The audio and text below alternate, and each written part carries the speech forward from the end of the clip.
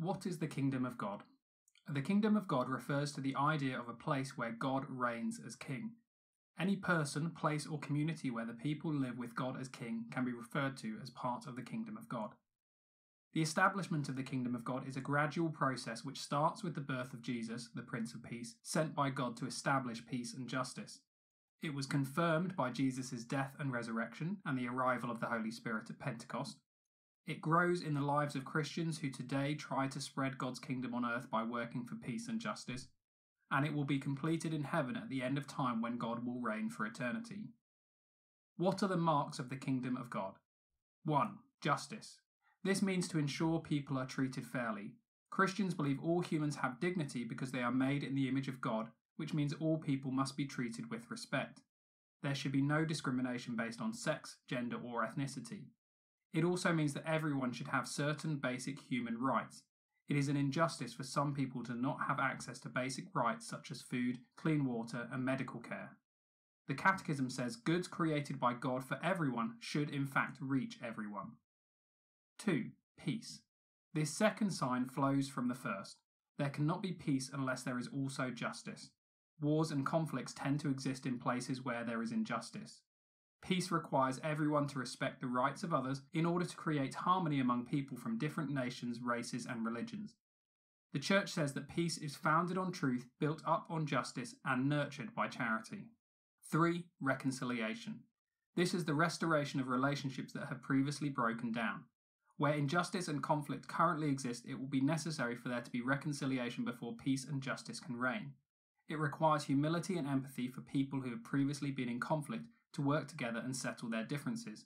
It may also require repentance and forgiveness for people to move on from the wrongs of the past. What is Catholic social teaching? Catholics are called to show the signs of the kingdom, peace, justice, and reconciliation in their own lives, but the Church has said that these values need to become part of the way that we govern our societies and communities. Catholic social teaching, or CST for short, is a set of principles and beliefs that seek to ensure that all people are treated with dignity and respect, and it encourages Catholics to support governments and policies that promote peace and justice. Catholic social teaching is critical of economic systems that allow the powerful and wealthy to exploit the poor. The Church says, today everything comes under the laws of competition and the survival of the fittest, where the powerful feed upon the powerless. CST teaches that Catholics should take a preferential option for the poor. This means they should support groups and initiatives that put the needs of the poor first and challenge those who do not acknowledge the needs of the poor. How can Catholic social teaching be promoted? Catholics are called to love their neighbour as themselves. Many Catholics do this by supporting church charities which are based upon Catholic social teaching and can work at local, national and international levels.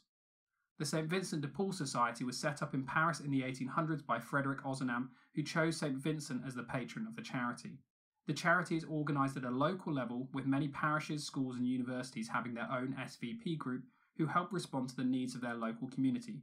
This might include helping the homeless by organising a soup run, supporting young people with disabilities and young carers by running holiday camps, supporting prisoners by running prison chaplaincies, visiting the vulnerable, including the lonely, bereaved, housebound and depressed, and running drop-in centres where people can get regular social contact with others. CAFOD is the Catholic Agency for Overseas Development, which works to bring justice on an international level. Their work includes 1. Sustainable development, running projects that in the long term will allow poorer countries to work their way out of poverty, such as training health workers or running education programs for street children. 2. Disaster relief. In the short period of time after a disaster, whether it be natural or man-made, there is a short-term need to provide food and shelter to those affected. 3. Education. CAFOD spends about 5% of its budget on educating people at a national level here in the UK on the need to promote development overseas. This raises awareness and therefore funds which can then be spent directly on overseas development. 4. Lobbying. CAFOD works to lobby national governments to promote policies that support long-term development, as well as challenging laws that do not promote fair trade. The theme of the Kingdom of God can be found throughout the teachings of Jesus, and one example you should be familiar with is the Our Father, or Lord's Prayer. The prayer starts by addressing God as Father. This shows that all humans are children of God, made in His image, and so all people deserve dignity. By using our rather than my, this encourages Christians to think of themselves as part of a wider community rather than just an individual. Thy kingdom come. This is a call for people to extend the kingdom of God in their own lives by working for justice, peace, and reconciliation. Thy will be done on earth as it is in heaven. The kingdom of God is any place where God reigns. When a person obeys the will of God in their own life, they are establishing the kingdom of God within themselves.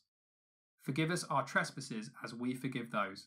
This relates to reconciliation, which requires people to be willing to forgive others who have hurt them, at the same time as recognizing their own need for forgiveness.